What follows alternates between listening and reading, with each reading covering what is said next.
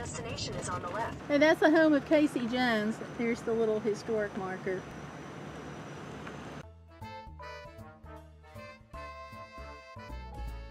Casey Jones Museum and Village. Tomlin. I wanted to take a few shots in honor of my husband, who's a huge train fanatic.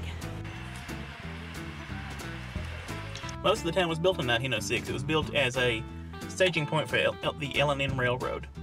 All right, John. Now I just have to get back to Casey Jones. There's this whole village area in Jackson that's devoted to him, so see some shots. And visitor center. Casey Jones stayed at the helm of Old 32 engine, even after he told his firemen to jump, and managed to save all the passengers on the train. The other train was not supposed to be on the tracks on that fateful night of April 30, 1900. Casey Jones didn't drive this train, but it was put here for educational purposes. American Family Radio for West Tennessee. Judge Milton Brown was from the most generous and historic gift, Mr. and Mrs. Edward Faith and family of Cincinnati, Ohio, to the American Family Association. It's a Pullman Gulfmobile and Ohio Judge Milton Brown car. And that's the home of Casey Jones. Here's the little historic marker. Part of the Casey Jones Village. So many shops, so few dollars. This is one of the other exhibits at the Casey Jones Museum in Jackson. Chief Reelfoot and Laughing Eyes. And the original cost was $2,100, but that was about 1954, 1955, they're saying. Here's another exhibit. Hello, YouTube!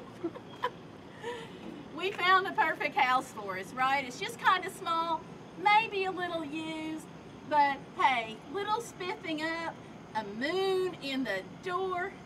What do you think, Tomlin? You're posed and ready. Okay, how about down? The seat. All right, let's go on. I've got to see about buying some postcards or something.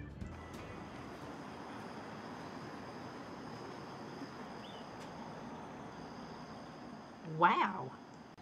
An old-fashioned mailbox.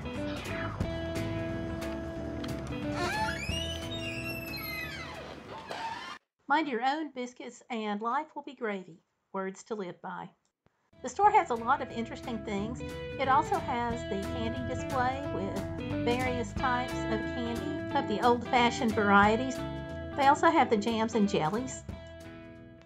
Cheerwine, one of the staple drinks of the South.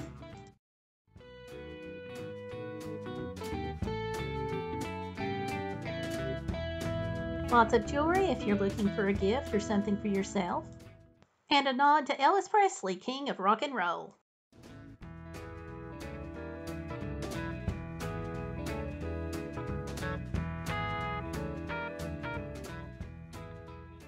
The ice cream parlor and soda shop, it was named by USA Today as one of the top 50 in the U.S. I'm surprised you guys were open. 6:30, closing 8 weekends, then it's 9 to 5. Okay. Thank you. We just made it at 7. Instead of ice cream, we got some candy for the road. Isn't this cute? I think it's Tomlin approved. Yeah, we're at Casey Jones Village and Museum. Oh, they've got a teaching garden.